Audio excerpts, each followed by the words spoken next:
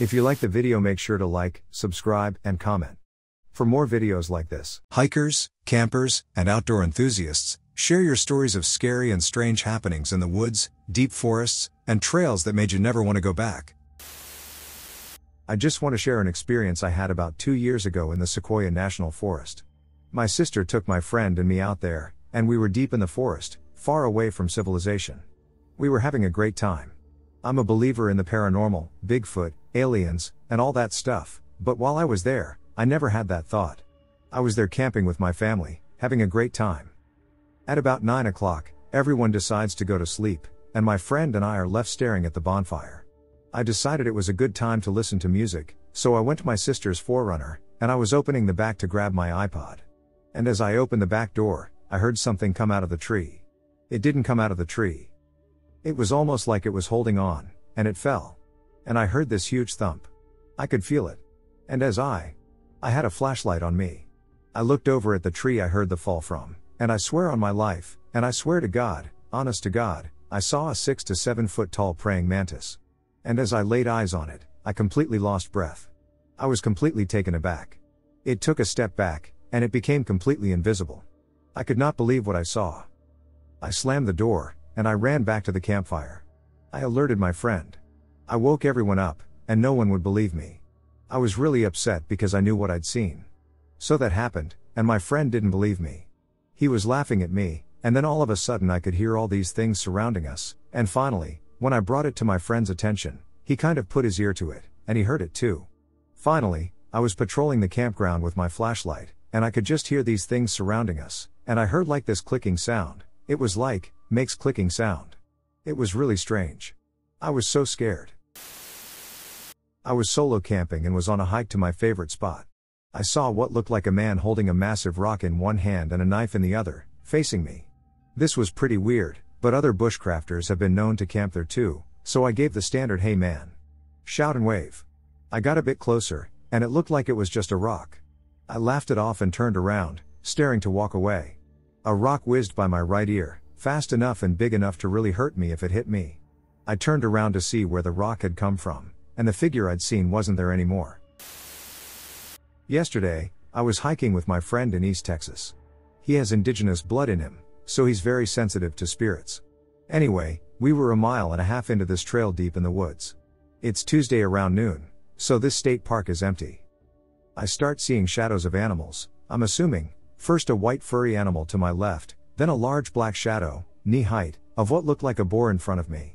I told my friend, and he said, "Oh, that's weird." We walk a couple more steps, he says he sees a person ahead, but there's no one there. We brush it off, whatever. Maybe our eyes are playing tricks on us. Then, all of a sudden, the air around us starts feeling super heavy and dark. Both of our chests start feeling tight, and there's pressure in the air. We both start hearing the voices of people chattering on the other side of the wall of trees to our left. I was assuming it was a campsite because this park has so many campsites everywhere. We turn the corner of the trees, and no one is there. We both looked at each other and said our own protective prayers, and we kind of booked it out of there as fast as we could. It felt like we stepped into a dark curtain or a portal of some sort, because when we passed a little river or creek, everything felt lighter and weight was lifted off our chests, and we had to stop to breathe and reassess what just happened. Has anything weird like this or similar happened to anyone while camping or hiking? 8-year-old encounter in the forest, Sweden. This spring day in 1922 began as just any ordinary day in the life of the soon-to-be 8-year-old schoolboy, Östen Engström. He lived with his parents in the small village of Årsta, southwest of the Swedish city of Kolsva. After school, he joins his schoolmate Holger for a walk to Holger's home, where the boys play for a while. Then Östen started his journey home, about 3 Swedish kilometers. After having walked alone in this wooded area for some time, there is a peat moss to his right and the village school to the left. Östen is now close to home. But then something happened that would forever remain an unsolved mystery in the life of this young boy. Suddenly, lots of animals come running out of the woods: deer, hares, moose, foxes, badgers, and other animals. They run toward the peat moss. At the same time, the sky is darkened, and a strange light appears over the place. Östen can now feel an acrid smell all around him. He looked up and noticed 3 gray objects hovering silently above him. They were so close, he could have thrown a stone at them. The objects were pulsating as if they were breathing, and I saw two dark lines on them. A bit further away, over the woods, another two objects were floating. They were bigger and darker than the ones above him. Then Houston remembered nothing more.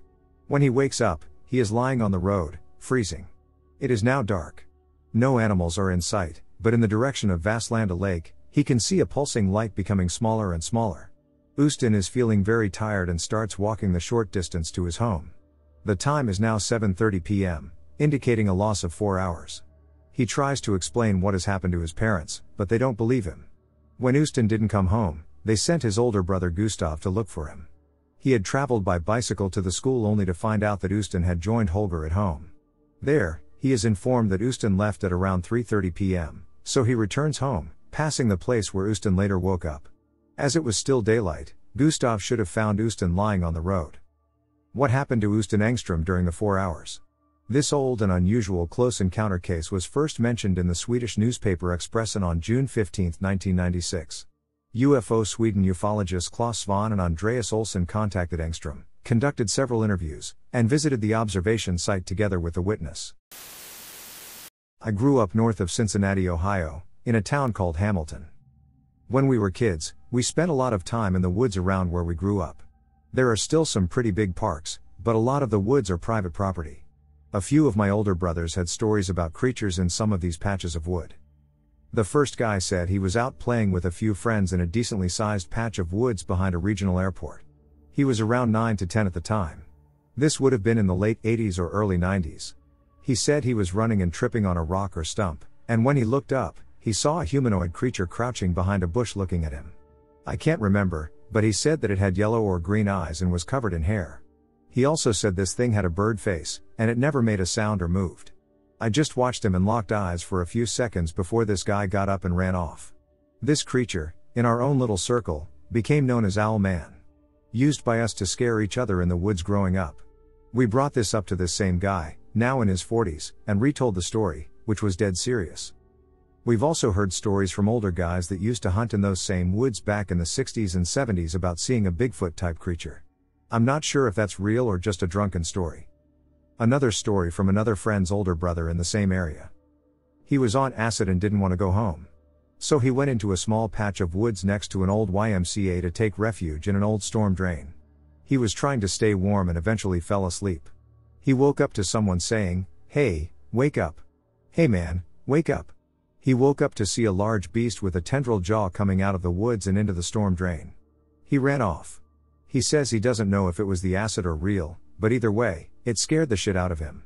This would have happened in the 1990s. So these are the anecdotal stories of a few people who grew up around here, but there is also a video I found of some creepy sounds in the woods. It sounds like a hound dog, emo. I do own a hound, and I have heard her go off in the woods and sound nothing like this. I'm not completely sure. This happened to me in southwest Wisconsin as a preteen. One night, me and my friend sat on the sidewalk. Across from us was nothing but a river, forests, hills, swamp, etc., and in the middle of the night, we distinctly heard someone screaming for help out there. My friend thought maybe someone overturned their canoe or something happened, so we even called the police. They had to drive for about 30 minutes to our town. But when they got there, they went out there a little bit with a flashlight but said they didn't see anything. So for the hell of it, me, that friend, and another friend sat outside on the sidewalk again the next night to see if it would happen again. And it did. Except this time, it sounded like a blood-curdling scream. Something I'll never forget. This thing started coming toward us and got louder and louder until it sounded like it was right across the street, and we jumped up and took off, running back to my house. Whatever this was, it followed us. We could hear it screaming on the other side of the road while we were running. It was very foggy and dark that night, so we couldn't actually see anything within a couple of feet of us. We got home and told my mom about it the next morning, and she jokingly told us about the Irish banshee that forewarns people of a death. About a half a year later, my friend's brother, the friend who was there both nights, crashed his car into a telephone pole right across from where we were sitting, and then, for some strange reason, got out and finished walking to his dad's house in town and then shot himself in the head. I have never forgotten this experience. I also had several other strange paranormal experiences in that area of Wisconsin. I try to tell myself it was just an animal and a coincidence, but I will never forget how loud and terrifying this scream was and how it chased us. And considering the other paranormal experiences I had there, I'm open-minded about what it might have been. I live in upstate New York, and my town has a wooded area that's known to be haunted. We have something in there that all the locals call the werewolf. No one knows what it is, and bigger animals like wolves and bears don't actually live in the area. We just have deer and other smaller animals, but I and a few of my friends have experienced it before, and all our experiences have been practically the same. I don't think it's flesh and blood, but it's huge and darker than dark, as in, when it's pitch black outside, you can still see the outline of this thing. My last experience with it was 2 years ago. It was during the summer, and a friend and I decided to take a walk through the woods. We didn't leave early enough, though, and by the time the sun had set, we still had about a half-mile walk out of the area. The closer we got to the tree line, though, noises started picking up. First, it was twigs breaking behind us, and then it sounded like a huge branch had been ripped off a tree and thrown. My friend and I stopped and turned around, and we saw what looked to be a massive black shadow move behind a tree. My friend screamed and took off, so I followed, of course. After running down the little embankment to the tree line, we stopped to catch our breath, and I turned on my phone flashlight so we could see properly. My friend opened her mouth to say something, but then twigs started snapping around us again. She grabbed my arm, and we both stopped breathing, probably out of fear. The snapping twig sounds kept getting closer and closer, so I shined the light into the trees. I saw, dead on, a black mass or shadow move to the right out of the light beam, and then we heard a low, guttural growl only a few feet behind us. We both screamed and started sprinting, finally getting out of the woods. We ran to her car and jumped in, slamming the doors shut and gasping for air. We looked behind us to see if anything was chasing us, but we didn't see anything, thankfully. That's it, really, but all the stories I know of people who have experienced the werewolf all say practically the same thing. It's a massive shadow that stalks you, you can hear or see it trailing you, it growls, and it chases you to the tree line, where it then seemingly backs off. Could it be a wolf or a bear? Sure, honestly. Of course it could. I've lived here my entire life, though, almost 3 decades, and my town has never once sighted a wolf or bear in the area, so who knows? I'm a bit more curious to know if anyone has stories of people who have disappeared under strange or even paranormal circumstances or have seen and or experienced strange things while in forest or jungle terrain that they are, at least almost, certain were not caused by humans. Couple of stories I've heard, just to get the ball rolling. While training in the military, a friend of mine and his unit were placed deep in the jungle, about a kilometer apart. They were told to make their way back to base camp, quite a few kilometers away, within a certain period of time, each armed with only a knife and a box of matches. He made his way up the river but hadn't been successful in trapping or catching any food besides the occasional grub for the first 2 to 3 days, and his spirits were dwindling.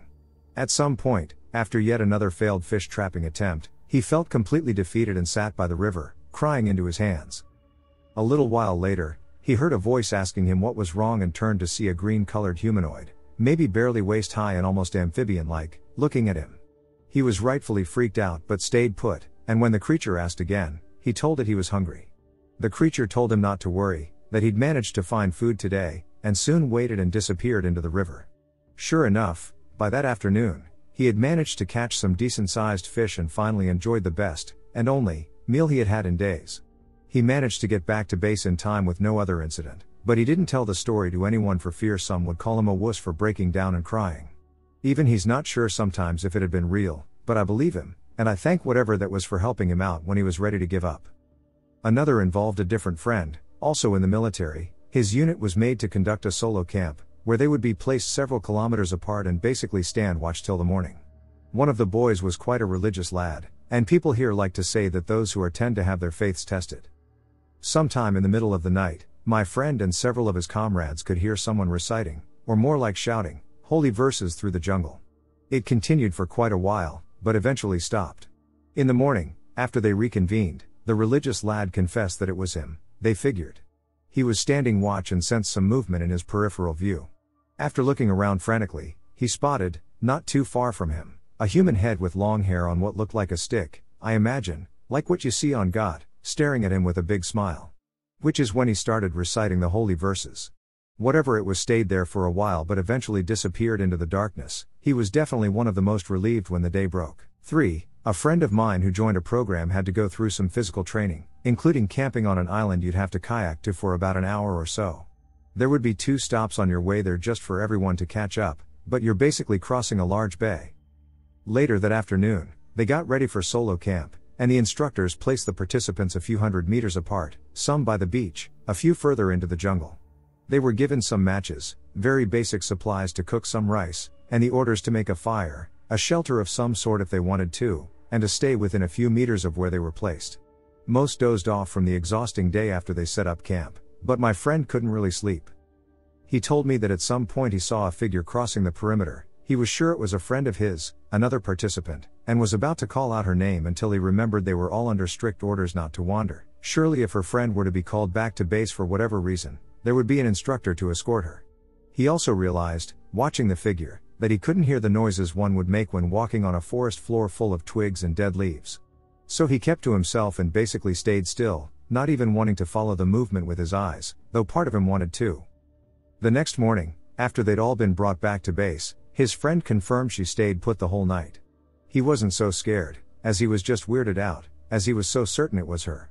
I'm not sure what would have happened had he approached the figure or called out his friend's name, but thankfully that didn't happen. There is an airsoft park my friends and I go to that we've been part of for a long time. It's about 180 acres, there are large hills and creek beds. It's a great place with a ton of trees and woods. However, at night, things get interesting. Here are a few different things we've been experiencing, and they have been getting worse or more frequent at night for the last few years. If any of you can point me in the right direction or give me some idea of what's happening and what can be done. We have people who play with night vision at night, and multiple people saw a large creature standing in the woods between trees, watching all these players as they were hanging out and taking a breather. They only saw it in the night vision and thought at first it was a deer because the head had antlers, but the eyes were not reflecting in the night vision. Upon further inspection, they saw it was not standing between trees but rather its arms as they came from its body, and it appeared more humanoid than a body. Multiple people saw it standing there watching them and kept trying to figure out exactly what it was passing around in the night vision until suddenly it was gone, no one could find it again, and the space was empty where it once was. At night, there is no sound, there are no crickets, no frogs, no owls, or anything. There's a large amount of wood and creeks nearly everywhere, but it's almost as if it were dead. Animals do live there, and they're commonly seen, but no one hears a sound as soon as it becomes night. I have only heard footsteps in the woods around me when I'm far away from anyone else. I have hunted deer, and I recognize the breaking of animal branches and that of something much bigger.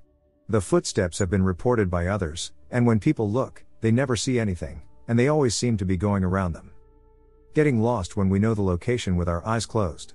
For example, I was taking a group of players back up to the staging area because a couple of them were injured. It was a straight path back up, and somehow we were needed up on the other side of the property within a short period of time that almost felt impossible to get that far without any clue we were not where we thought we were. This also happened to a friend of mine who knows the paths way better than I do, and he got lost a shorter distance up and ended up in an off-limits area where they found the barrier was taken down as if it were never there at all, even though it was there not even 5 hours ago. There are more stories about people going missing for nearly an hour and never remembering not being with their friends, as if that hour never happened. We have a person who will show up and hang out with us at night who we think is a player, but he'll disappear, and we find out he isn't actually a player and never was there. We have also discovered that the area the field is in is where a large fight happened where many Native Americans died, and it is believed the hills we play on are actual Native American burial grounds, so we kind of just have a lot going on, and we are looking for an answer to these happenings and how to stop people from disappearing and being watched by shadow figures. When I was 6 years old, I lived in a small town in western Washington state. The city is very close to a forest area, and the population is mostly backwoods, country type. In the year 1998, I think, I was living in town. A night came when something strange and unique happened. My child mind couldn't fully grasp what was happening, but neither could the adults who witnessed this. My parents, my grandparents, my uncle, a police officer, and all of our neighbors witnessed a large number of floating or flying green balls of light. They were around softball size, maybe a little bigger. My mother has reminisced about the night and told me about how they chased my grandmother's car up the street and would pace the local traffic. A family friend admitted to seeing them on the nearby highway that night. My family has a very religious background, so their thoughts were that this was sinister and evil, but my memories are different. I vividly remember the green balls connecting in lines of 5 or so and spinning around like a baton and then unlinking to fly freely again. They would hover just above the street, up around the street lights, and just everywhere in between. My mother kept ushering my brother and me inside out of fear, but I was not afraid. This may have been because I was young and unconditioned, but the lights didn't seem dangerous to me. There must have been at least 100 of them. I have theories about them, but I've never been able to find any other encounters, so this is my newest attempt. I've even put up local flyers with my email to try and get anonymous stories. People in that area just don't like to talk about this stuff. To the credit of my religious family, they did seem to cause the lights to leave. I remember the last time I saw them was when my grandmother was praying and telling them to leave. They suddenly stopped, and all at once they shot up into the sky and disappeared forever. I have wanted to see them again ever since.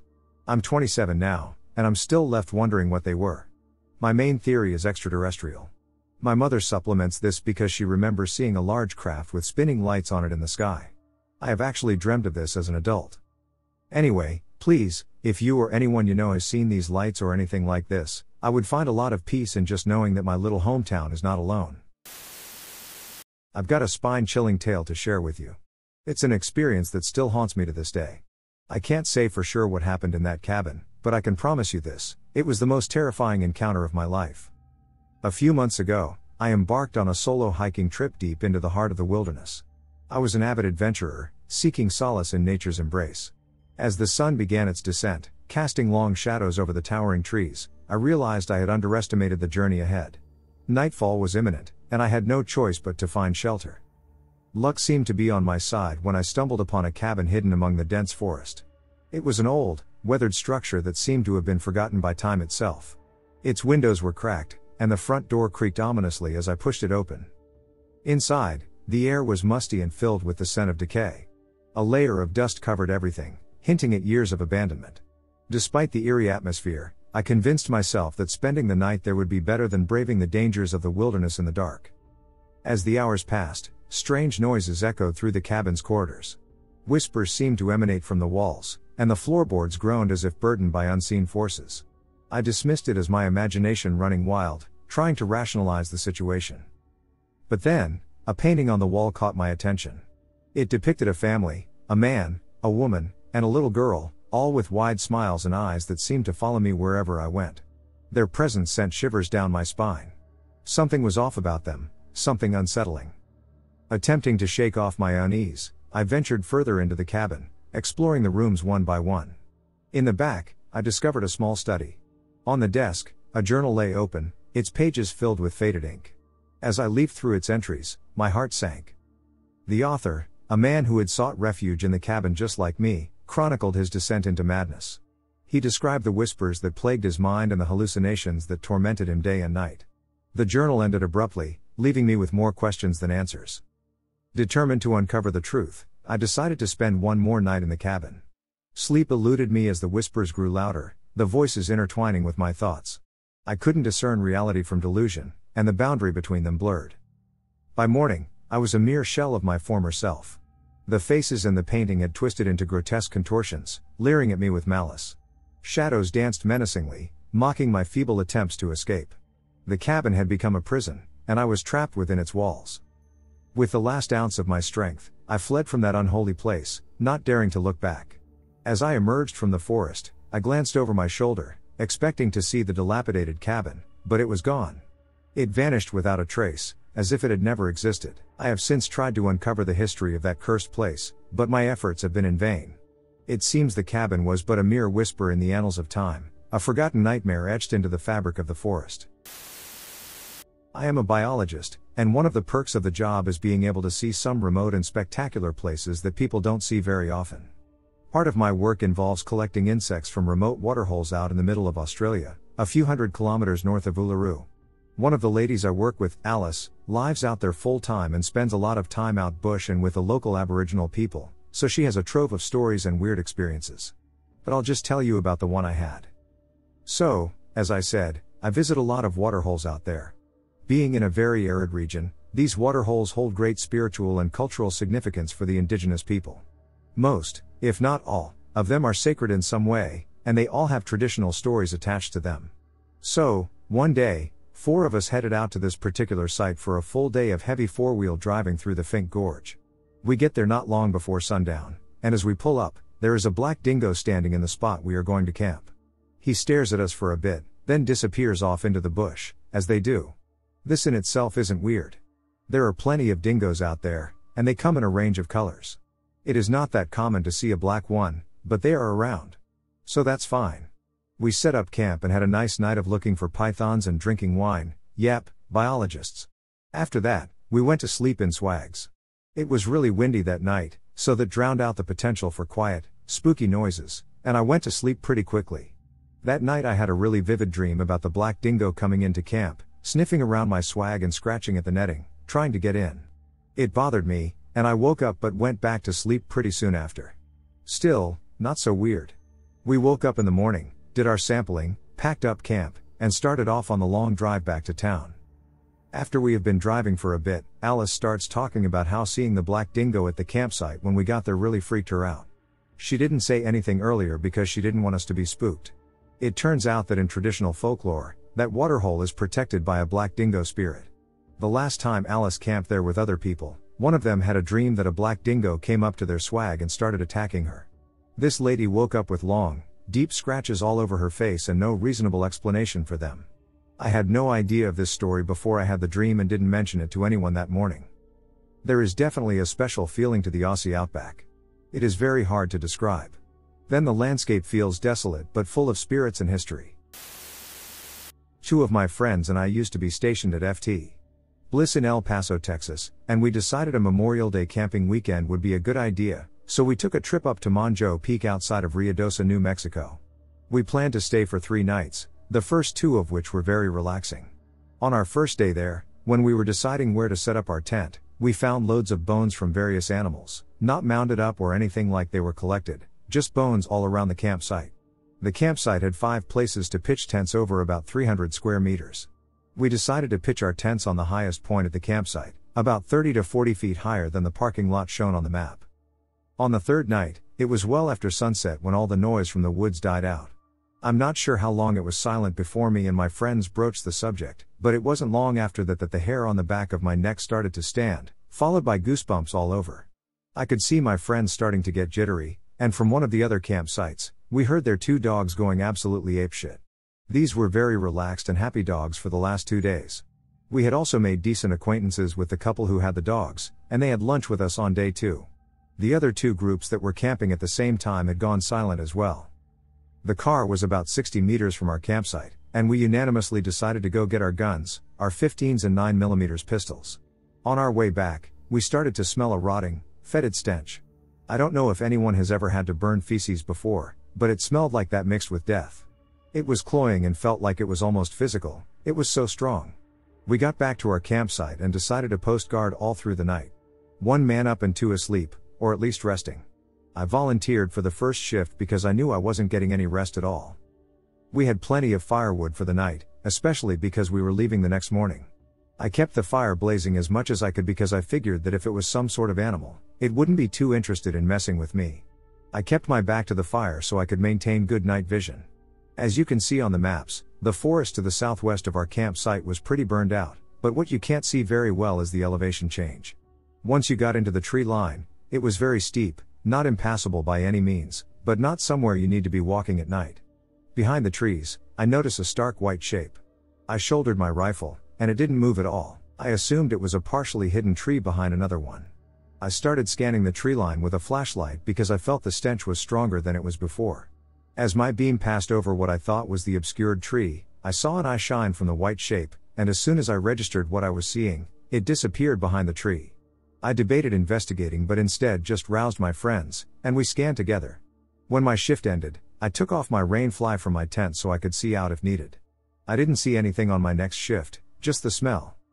In the morning, just before dawn broke, the smell seemed to recede, but only so much, almost like it left a scent as a warning, was the impression that I got. We broke camp and started packing up. About halfway through our breakdown, we saw the other 3 groups packing up as well. I went over and talked to the couple with the dogs, asking them if they saw anything last night or if their dogs calmed down after the barking stopped. They told me that even when they stopped barking, the dogs didn't sleep.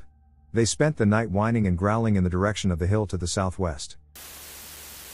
I have spent more time camping than probably anyone my age, 29. It is more than a hobby for me, it is an essential recharge, at the very least. Anyway, I have had so many strange experiences that it is hard for me to speak about any one in particular detail. Most of the time, it is a feeling. You can be set up somewhere for 3 days. For 2 days, Everything has been nice and relaxing, but then on that third day, a feeling might wash over you, similar to the feeling that you are being watched but with more depth. A feeling you can't shake, no matter how hard you try. This usually happens around dusk, which is only compounded once the sun goes down and visibility is at a minimum. I digress. Here are a few stories from my most recent trip away. The first and probably strangest experience on this trip happened one night when we camped along the Darling River at an unspecified camp spot not far from Burke and Will's campgrounds, just downstream of Menindee Lakes. My partner and I arrived fairly late into the afternoon, as we had just done a solid day of driving to get there. As soon as we arrived, we took the esky off the ute, rolled out the swag, and got started on the fire. After a bit of dinner, we were just sitting around the fire talking when, all of a sudden, we heard a big splash in the river directly in front of our camp. Keep in mind we are camped on the bank, so the water level is probably 3 meters below us but only about 3 meters from our fire too. We immediately had our torches on the water, scanning to see what may have made the splash, but we couldn't find anything. Only the ripples in the water. Now, for reference, I am not a big guy, but the size of the splash sounded like someone or something quite a bit larger than me is what made it. This kept happening periodically throughout the night. Each time it happened, we scanned the area again with our torches, without finding the source. To this day, we have no idea what it may have been. The only largish animals we saw out there were goats and emu. None of which would have made the noises we heard in the Darling that night. The second notable experience of this trip happened a few days after the last one I mentioned. We had traveled up the Great Alpine Way from Bright, through Mount Hotham, Omeo, and well into the Alpine National Park. I had heard of a nice campground that had quite a challenging 4x4 track to get down into, so our plan was to head straight there and set up for the night. We managed to find the trail, and once we started down it, we were committed. I was honestly not certain we would have been able to get out had we stayed the night, as we were out there by ourselves on a Monday afternoon with not a soul around for probably 100 kilometers in any direction, and there was rain coming, which would have turned the exit track into a slip-and slide. Anyway, we successfully made it down the track and into the campground, which was beautiful. There was evidence that it was used by locals who liked to party, but that didn't bother us, as we had the place to ourselves. Because I was worried about being able to make it back out on the track, I got out of the ute to let some more air out of the tires before we headed any deeper into this part of the forest. As soon as I exited the car, I felt like a thick blanket of air had somehow wrapped itself around me, and I couldn't escape it. I felt like I was both being watched in a predatory way and being squeezed by something I couldn't see. This had me pretty rattled, and I am not someone this happens to easily, so I ignored it and put on a brave face for my partner, who I could see was also feeling supremely uncomfortable. We didn't discuss it, but I had a look at the map and found another campsite about an hour further into the forest, and I decided that we had to tackle the exit track before it started raining. All I knew was that this was the last place on earth I wanted to get stuck for a few days. I have felt an eerie feeling in the bush before, but never like this. My partner immediately agreed with me, and we got back in the ute and drove the duck out of there. Once we reached our campground, which had no bad energy, we both began speaking about the feelings we had at that first sight. We couldn't explain it, but we both felt the same thing. The closest feeling we can liken it to is the feeling of being hunted. We both knew there was something watching us, and that something only had bad intentions. I grew up in northern NSW, and there are plenty of strange stories that have come out of the Pilliga out between Narrabri and Coonabarabran. Strange portals and reality rifts in the wilderness. Not my stories heard from the people and friends around me, but I'll share them here with you guys. Forests and wild places have always managed to draw to them the eeriest and, often, most fantastical stories. These are places that typically hide beyond the human eye, existing out there in their own worlds mostly unimpeded, and wildernesses have long had legends, myths, and bizarre tales pervading them. Here we will look at cases of people coming across what seem to be strange portals out in the forest, as well as what might be tears in reality itself.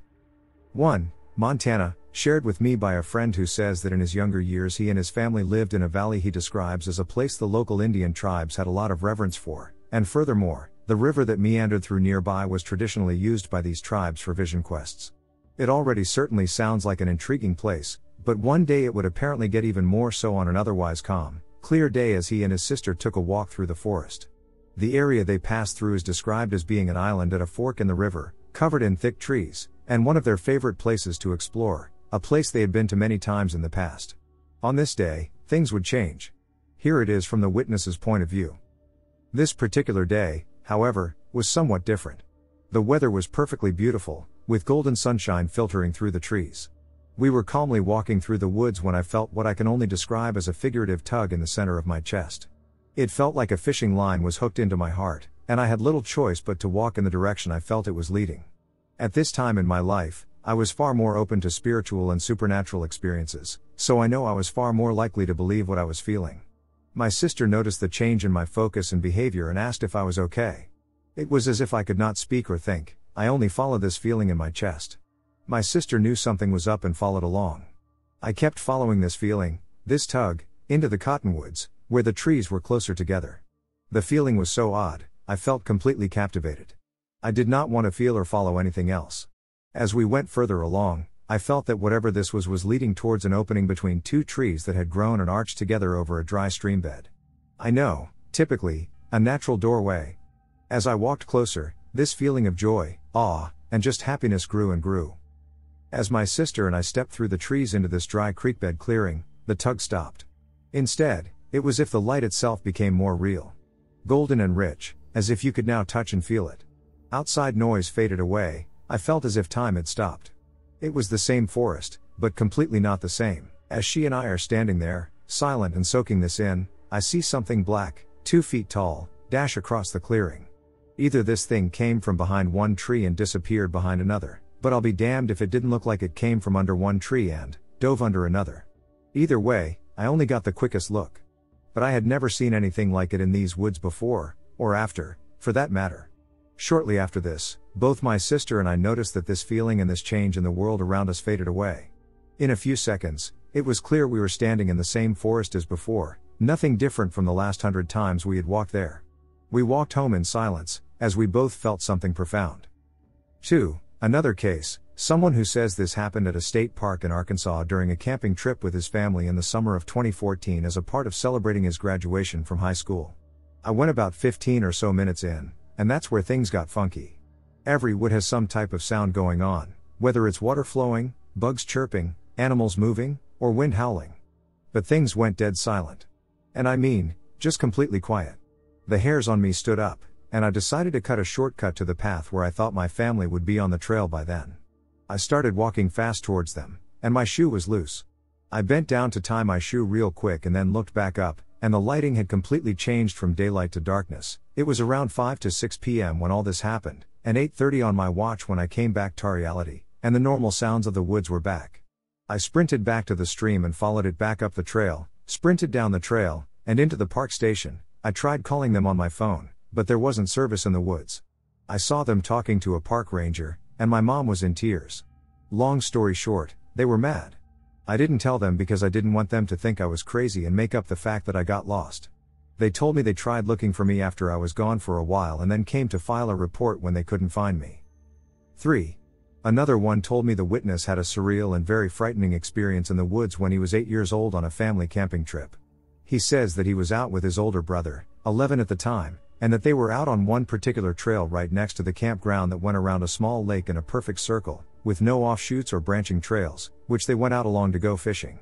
On the other side of the campground was what he calls a wilderness trail that they had never used and which was off limits. On this day, they went out fishing as they had many times already, but this time things would unfold into a strange and scary incident. The witness says, the lake was in a deep gully with high ridge lines that surrounded it, so going off the trail was nearly impossible. It was small, and our parents allowed us to use the trail to go fishing, which we had done all week. The wilderness trail was about 100 yards away from the entrance of our loop and on the opposite side of the campground. So, we went fishing, and after taking this same trip many times before it started getting dark, we headed back to the campground. We ended up getting lost. We never went off the trail for the remainder of the night, and at first light, we appeared at the entrance of the wilderness trail, 100 yards away. Our parents were flipped out. The entire county had been searching for us, and neither of us remembered anything other than walking up to the trailhead in the near dark. But we had lost time because, to us, it never got completely 100% dark at all and felt like dusk the entire time we were lost trying to find our way back. It only felt like a couple hours. It was dawn when we were found. We estimated that we were gone for 10 to 11 hours or so. My brother claims to remember some details, like falling down a cliff, running from someone, or something literally dragging me as he ran through cobwebs, etc. Ever since, he's had bad dreams of bright lights in the woods, a cave, shivering, rushing loud water, engine sounds, etc. I haven't had any memories from it. We were camping at Deem Wilderness Area, and there is a well-known cave a few miles away. We recently went back to the area to go fishing together and decided to take a look around where we were at the campground almost 30 years later. We then realized it would have been nearly impossible for us to end up on the other trail, as the cliffs and ravines were just too high. There was too much distance between the two trails, and we would have had to make it through impossible odds to end up back at the entrance to the opposite trail, waking in thick, untouched forest. What are these strange little excursions off the beaten path, and what could they mean? What might we be dealing with here? Are these little rifts or tears within the fabric of reality itself, popping up in these wild places to draw people in, only to blink back out of existence again? Where do they lead, and what happens when one does not return from them? Could phenomena such as these possibly be behind the numerous missing people who have seemingly vanished into thin air within the wilderness? There is really no way to know, but reports like this continue to come up of something very unusual happening out in the forests away from civilization. Whatever such cases may represent, they certainly put a strange spin on the outdoors and may be something to keep an eye out for the next time you are taking a scenic, quiet hike. I don't know if I wasn't supposed to see what I did. About 6 months ago, I went into the forest with my friend. We walked through the pitch-black darkness until we reached some steps that took us down to this clearing. At the bottom of the steps is a stream that cuts through two big rocks. On the right is brush surrounding a 5-10 foot deep tiny lake, maybe 30 feet big in each direction. As we approached the edge of the stairs, we walked down. When we reached almost 60% of the way, we both saw a blue light obscured by the brush. My first thought was that it might have been the headlight of a fisherman with one of those pulsing blue headlamp lights. That was until we saw it pulse and literally go through a tree, like literally phase through it as if it weren't there. I told my friend to turn off his flashlight so whatever it was couldn't see us. My brain was trying to process what I was seeing due to the fact that nobody should be or can't get into the forest at night. It slowly kept moving from the right side behind the brush to the left. As it got closer to the edge of the tiny lake where the rocks were, my body's fight or flight kicked in, anticipating that it was a person who wanted trouble. Then it happened. I saw it disappear and reappear on a path on top of the water, clear from the brush. I wiped my eyes, and my friend, stunned, looked at me and said, "What?" I shook my head and tried to refocus my eyes. Whatever this was, it was only 10 feet away from me. It was a blue orb about the size of a softball. The color was the most beautiful blue, or baby blue. It looked see-through and like a full ball of light at the same time. As it kept on its path, it would slowly pulse. One bright pulse, then it would vanish slowly. We both stood there watching it for at least 1 minute when I decided to leave. I didn't want whatever it was to get close to us. I didn't and couldn't believe what I was seeing, and I didn't know what kind of consequences would come from getting too close. A side note I forgot to mention was that there was this background sound that seemed to be connected to whatever it was. It sounded like a loud all-around gust of wind mixed with that sound you get before a tornado touches down. Finally, we got halfway up the stairs and turned around to watch it from a safe distance, maybe 20 feet away. My friend got the bright idea to whistle at the orb without consulting me. Almost immediately, the orb started pulsing as it was but changing its trajectory towards us on the stairs. We let it get maybe 10 feet away from us when I grabbed my friend and pulled him away to leave with me. I told him it's better off not finding out what it is or can do. We made our way up and out of the forest and left. About a week later, I told my stepbrother about it, and he didn't believe me, so we went back. We did the same trip through and saw nothing. Right at the end, before we exited the forest, there was another just like it. This one was weird though, I don't know why, but it almost seemed lost. There was no purpose to its movements, it was just going anywhere but in a straight line. So I live in a rural area that in the past used to be farmland, but since it has been reclaimed by the forest, there is very dense undergrowth such as thorns and vines and a lot of stuff to trip over. Anyway, there's a trail that I walk every day multiple times, as I like to smoke back there. This trail is the only clear path through the woods. It leads in for about 150 feet and then stops at a dead end. This was my favorite spot. I still walk it today and have for 4 years. Usually I wake up and go straight to my trail before I'm even fully awake. So one day last summer, it's 11 a.m. because, typical teenager, I'm half awake and walking the trail. I'm almost at the end when I hear the underbrush rustling with the sound of something bipedal moving fast. So naturally, I'm like, what the hell, and I'm looking for the source of the sound when I see 4 years. Usually I wake up and go straight to my trail before I'm even fully awake. So one day last summer, it's 11 a.m. because, typical teenager, I'm half awake and walking the trail. I'm almost at the end when I hear the underbrush rustling with the sound of something bipedal moving fast. So naturally, I'm like, what the hell, and I'm looking for the source of the sound when I see, about 20 feet away from me, past the end of the trail, a large black figure taking off from me. Now I stand an even 6 feet tall, and whatever this was probably just as tall or taller than me. Once I realized what was going on, I took off, running back to my house. Now I realize that it was most likely a person who got caught where they weren't supposed to be, but it's fun to think that I could have encountered a Bigfoot in my own backyard, and ever since this happened, I've always been paranoid that someone or something was watching me in those woods. It makes me extremely hyper-aware, and I feel like those woods aren't mine anymore. Also, if it was a person, what the hell were they doing? Sneaking through the woods so close to my house and then sprinting away when they're caught.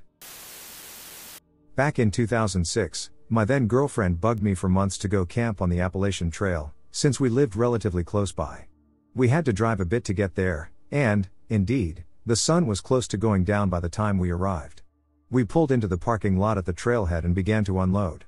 It made us nervous that there was a man just sitting in his car in the parking lot. The engine was running, but he wasn't doing anything, he was just sitting there. We kind of took our time, hoping that he would drive off, because it made us nervous that a guy was sitting there watching two girls hike off into the woods. More unnerving was that, with the sun going down, we wouldn't get far enough from the parking lot to feel safe. We tried to outwait the man, but he continued to sit there with his engine running, doing nothing. Losing daylight, we couldn't wait anymore and headed onto the trail with the dogs. We hiked for a bit, apparently not far from a highway, as we could hear traffic the entire time. Right around the time when we'd have to stop due to darkness, we passed a shelter with 3 or 4 people camping and cooking dinner. They were young and friendly, there was at least one girl in the mix. We said hello in passing and hiked on another few hundred yards, where a campsite appeared just a ways off the trail. We kept walking, but wound up losing the trail because it was getting too dark to make it out. Jen wanted to keep going, but I was most scared about losing the light before finding wood and getting set up, so I put my foot down, and we doubled back to the vacant campsite. At the very least, we were within screaming distance of the other campers, should anything happen. I set up the tent, and Jen began to search around for firewood. It was odd because we lived in a nearby area and it hadn't rained recently, but everything on the forest floor was wet, wood and kindling included. We then went into panic mode when we realized we might not get a fire started. The sun was fading fast. Fortunately, I'd brought a roll of toilet paper, so Jen set about trying to start a fire with that, and I frantically crashed through the woods, searching the bases of trees for the driest wood possible. All of the wood was so wet that Jen was struggling to keep even the smallest pieces burning for any length of time. We switched places, and I began to baby that fire as best I could, but it was difficult. It just wouldn't catch. After a while of crashing around in the dark woods, our headlamp began to die, and then our flashlight as well. We then realized that we hadn't thought to put in new batteries. After a great deal of sweat and tears, we managed to get the fire going and eventually built up enough to boil water. We then ate our food. Once we cleaned up, we settled in front of the fire with our wine and chilled out. Everything around us was peaceful, and the dogs were fast asleep. We let the fire die down and headed into the tent, where there were some intimate shenanigans, and then we went to sleep.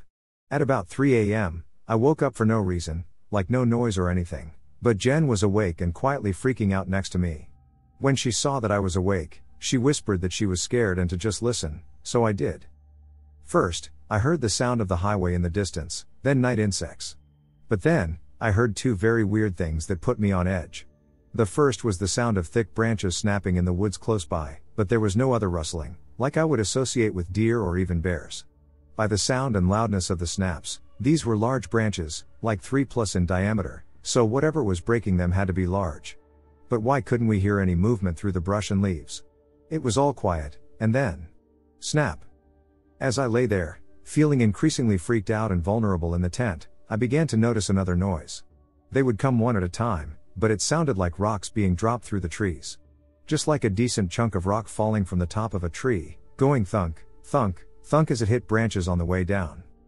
I'm a scientist, a skeptic, and usually quite a logical person, but I have to say that I was really freaked out. I tried to reason with myself and said, "Oh, you're being silly and scaring yourself. It's acorns. Of course. Just acorns. Acorns, just acorns." It also was a consolation that the dogs were outside and not barking, but honestly, with as weird as it felt and with all the weird noises coming from all directions around our campsite, I have no idea how the dogs weren't bothered by it. We spent an uneasy hour listening to these noises, and because we were a bit afraid that the guy in the parking lot might have had bad intentions and followed us in, we finally just felt too vulnerable in the tent. We were able to get the fire started again by stoking the embers, and we sat up drinking the remainder of our wine to calm our nerves until the sun came up. The next day, trying to make the previous night less scary, I looked all around the campsite for acorns. I couldn't believe it, but there were none. None of the trees around were oak trees, but they were some sort of evergreen. I didn't find pine cones, either. Honestly, I really wanted a non-creepy explanation, and I couldn't find anything that would explain what I heard all night long. We both agreed that we felt like we'd experienced some weird Blair Witch shit and quickly packed up and booked it out of there the next morning.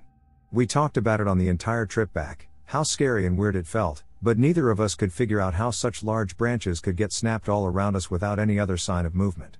What the hell was falling through the trees if it wasn't acorns or pine cones? Just to make the whole thing creepier, we Googled the part of the Appalachian Trail where we camped and discovered that there had been 2 sets of grisly murders, 10 years apart.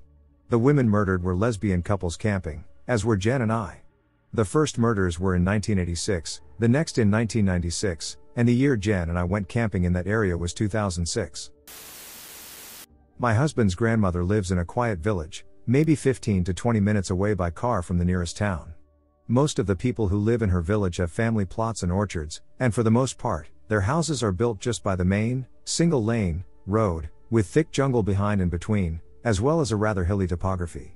I'd rather not disclose our location, but I will say it is in Southeast Asia. About 2-3 months ago, as my husband and I left his grandmother's house after visiting, came around 2 to 3 p.m., left around 9 p.m., we passed by a car parked by the side of the road, as well as a police car and fire truck, but thought nothing much of it.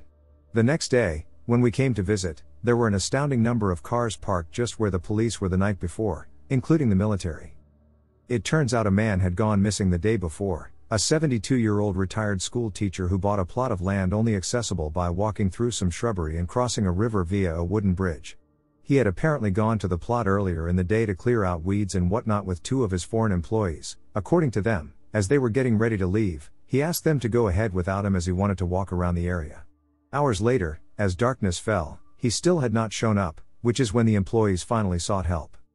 The employees were detained for a while for questioning as they were the last to see him, but from my understanding, they were released as they were not believed to be involved with their employer's disappearance. Search parties were conducted day and night, every day, by his relatives, friends, villagers, volunteers, the police, and the military for a month, but there haven't been any concrete leads, mostly rumors and speculation. To ease the telling of the story a little, I'll be referring to my in-laws as my own, so grandma instead of my husband's grandmother, and so on. I'll also be referring to the missing man as John, as I'd rather not disclose his real name out of respect for his family. John had bought a plot of land a few months prior, some way down the road. Fruit season can be very lucrative as well as a great time for family bonding around here, so it's not uncommon for people to sell orchards and plots of land and enjoy a great payday. The plot of land where John went missing was sold by a different person. I've never met this man, but grandma knows him as most of the area belongs to them and their siblings. There are 9 aunts and uncles, which is pretty normal around here. The plot of shrubbery through which one would walk to get to John's land also belongs to an aunt and is immediately next to a compound on which an uncle and auntie's families both have houses. From there, you would have to go downhill and cross the river I mentioned earlier. Most of the rumors I've heard come from grandma and 2 uncles who have assisted in the search efforts. One used to work in the forestry department and the other was in the military. All grew up with the jungle as their backyard. One of the most prevalent rumors here was that he was taken or hidden by orang halus, a term most people in this region use to refer to wood sprites, certain jinn, spirits from nature, or generally the unseen, though it is distinct from hantu, which is used more to describe ghosts and the plethora of scarier creatures. They are known to be similar to humans in most forms, including the physical, down to having families, villages, intentions, and religions. These houses and villages usually just look like trees to most people, but to those they choose to show them to, they look like their regular counterparts.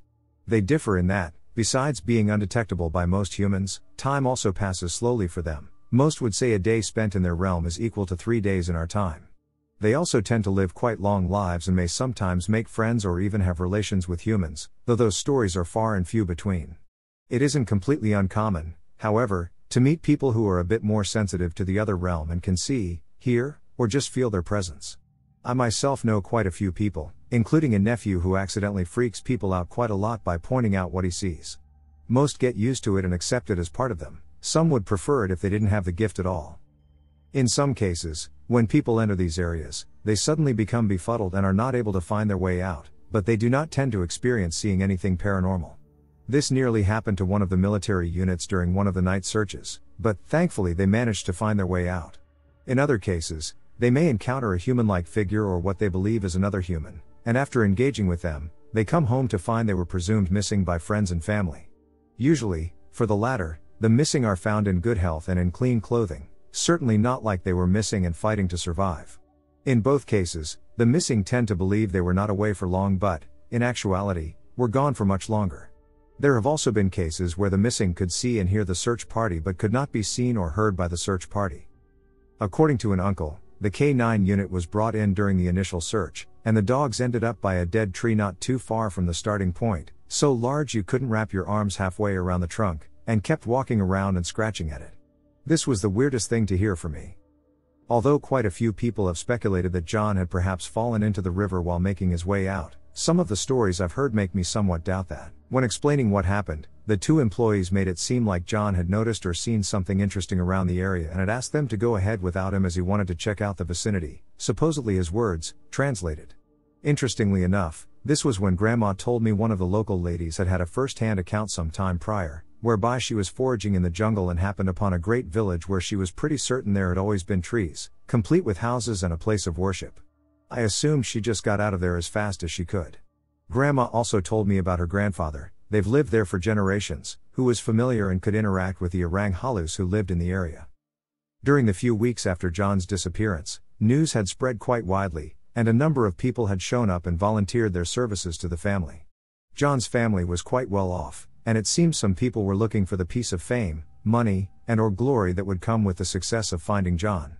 From what I heard, most of them would go about it quite aggressively, sprinkling holy water and salt and demanding John be returned. Others had dreams and visions, such as that John was taken away by an orang halus who had seen and taken a liking to him, or that he decided to take one as his wife and decided to stay in that realm. Presumably his real wife was not keen on hearing this. There were also rumors that John tended to carry a lot of money on his person and that his employees basically killed him and put on a show. As far as I know, nothing came out of any of these rumors, and now, a few months later, most efforts have pretty much ceased, although we would still occasionally see John's kids parked by the road, if only to sit, wait, and pray at the camp that was set up earlier. Grandma thinks they went about it the wrong way and that if the orang halus did take him away, they might actually be keeping him out of spite now, due to all the commotion and disrespect they've been getting. She said her grandfather would always tell his kin to treat the orang halus with respect, to speak and interact kindly, and not be aggressive, basically, how you should treat another human being. I think he's right in that respect. There's still quite a lot in the world humans know little about, and our arrogance certainly doesn't help. Wherever John is, I wish him and his family peace. I live in the Midwest. I live on a small, rural lot between a cornfield and a small forest, in a camper. I've lived in this county my entire life. I know the entire county like the back of my hand. This being said, I've come to the conclusion that my experiences in the rural and wooded parts of this county are crawlers. I'm 100% sure of it. I've had many encounters, actually. None back to back, but they happen frequently. There is a forest or park in the middle of the town that I have always hated at night since I was little. As I got older, my cousin and I thought getting scared was really fun. We'd go there at night on purpose, but it never lasted long. I always felt like I was being watched.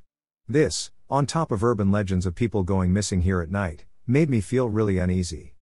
Fast forward to a few years ago, when I got married and am now settling into life as a husband.